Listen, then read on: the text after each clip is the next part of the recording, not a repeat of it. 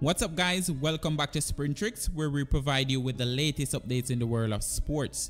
So Josee Ta Lou is displaying exceptional speed and determination on the track with a stunning early season performance of 10.78 seconds over the 100 meters. She definitely has firmly established herself as the second fastest woman in the world so far this season, trailing only behind Sha'Carri Richardson 10.76 seconds.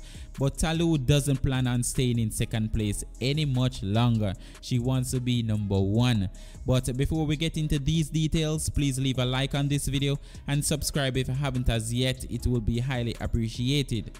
So we all know the road to glory is never easy, and Ta Lou is well aware of the level of competitions that she will encounter at the World Championships, and seasoned athletes like Shericka Jackson, Dina Asher-Smith, Shellyann Fraser Pryce and Elaine Thompson-Herah have consistently brought their best performances to major championships and often prevent Ta Lou from claiming medals in the past. However, Ta Lou consistently remains determined, knowing that each season brings new possibilities. She is not giving up.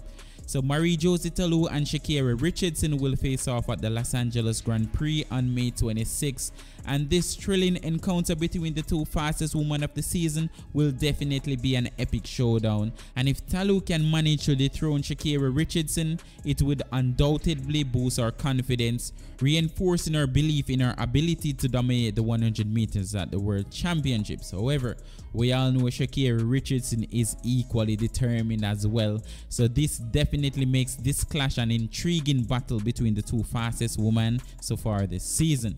So guys, with her remarkable early season performance, Josee Ta Lou has already made a statement to the athletic world with her lightning fast 10.78 seconds. Such an impressive start to the season undoubtedly positioned Ta Lou as a strong contender for the World Championships.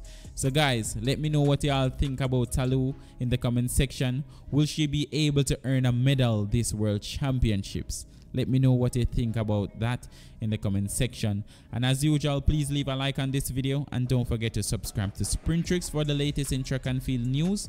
And as usual, I'll see you guys in the next video.